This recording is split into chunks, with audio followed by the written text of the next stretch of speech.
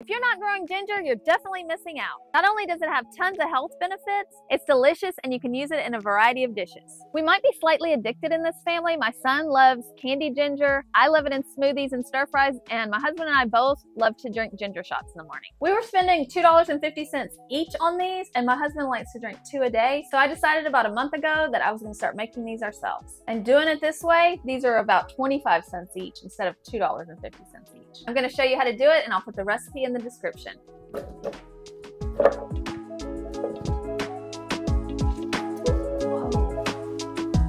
Pepper.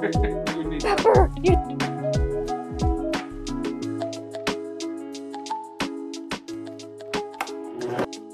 And you're gonna take a nut milk bag or whatever you have and strain it. There you have it. That's a quick and easy way to make ginger shots and save yourself some money.